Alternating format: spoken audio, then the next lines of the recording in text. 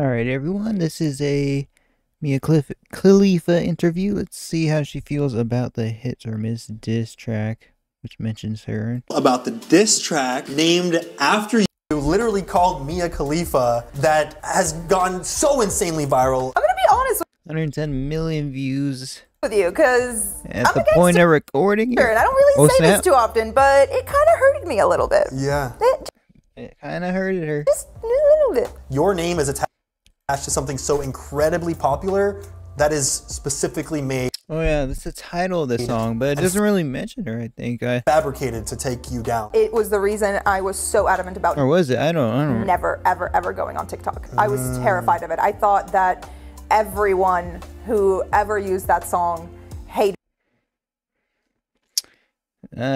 me and thought I was a slut, and I would just be completely shunned away from there if I ever stepped foot onto that. Dang, that was a very viral song, man. Very viral. I don't know if it went that viral on TikTok, but I'm sure it did at one point. Everybody knows about that song.